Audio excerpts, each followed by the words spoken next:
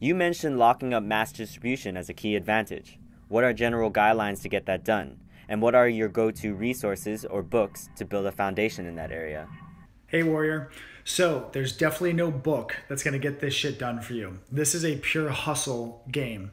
Make sure that you're out pitching, going to trade shows, talking to distributors, talking to retailers, talking to buyers. You need to be climbing the ladder inside of the biggest organizations in the world.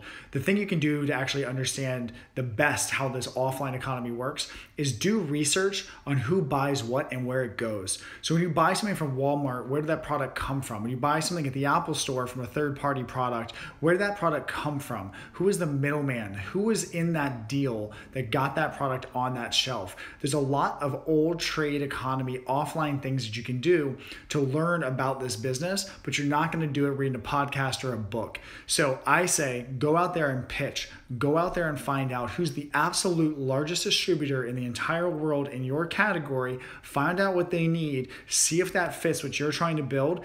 Give them what they need, and you will lock down distribution and make a lot of money in the process.